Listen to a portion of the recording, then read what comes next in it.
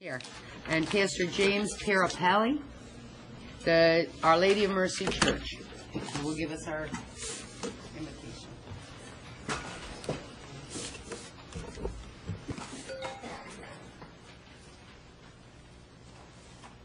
In the name of the Father, and of the Son, and of the Holy Spirit, amen. God, creator, provider, and judge of our actions, you have told us that we can call you our Father and make our needs known to you. You are our Heavenly Father, our Heavenly Dad. We adore you, praise and thank you for your blessings.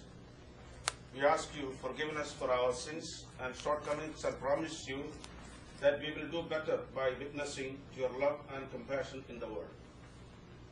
We ask you, Father, to give our leaders the wisdom and understanding to work for peace and justice to your children, both in our country and the whole world. We ask you in a special way to bless the councillors of our city and the members of our city government.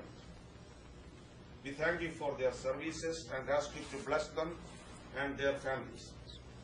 They are going to discuss the needs of our city. Our people, like the citizens of other cities, are worried about the problems we are facing today. They are worried about their jobs, their health, their mortgage payments, and their wars we are fighting. We ask you to bless and protect our soldiers and their families and the people they are trying to defend. Today we are gathered together at this time with a sad instance in our lives. We know that Dorothy Popelski has been called home. But in the Bible you have told us that when the time comes, you come down and take the soul. We ask you, Lord, to hold it tight, hold Dorothy tight, and so that she may not be afraid on her journey home. We ask you to bless Marty and their children, give them the grace to make preparations for her funeral services, and be with them during this grieving process.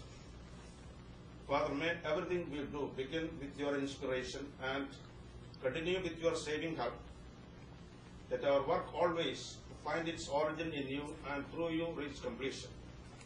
We ask this through our Lord Jesus Christ, your Son, who lives and reigns with you and the Holy Spirit, one God, forever and ever.